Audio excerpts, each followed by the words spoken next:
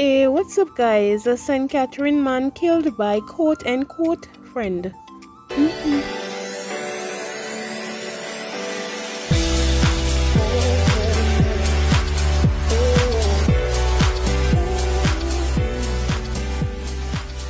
Tears welled up in Anna Kay's eyes and sadness gripped her face as she stared at a portrait taken on her wedding day, December 29, 2018. Anna Kay's husband Ryan was shot and killed in their home community of Berwick, which is situated just outside Riversdale in St. Catherine. Anna Kay said, and I quote, "Ryan was everything to me, and I am yet to fully come to grips with the sadness that engulfs me.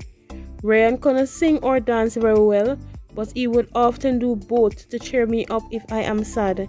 He brought joy to many. This is sad, and I am asking why it happened." End quote. Police reports are that at about 11:15 p.m. on Friday, February 12, Ryan was at a bar in Berwick when a dispute developed between him and another man.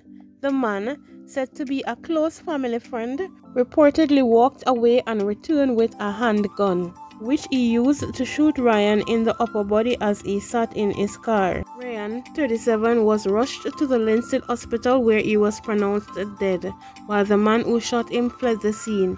He has not been taken into custody. Anna Kay described her husband as a jovial, kind man who won her heart several years ago.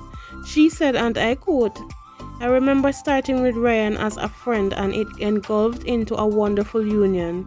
Although we didn't have children, everyone called him Uncle Ryan.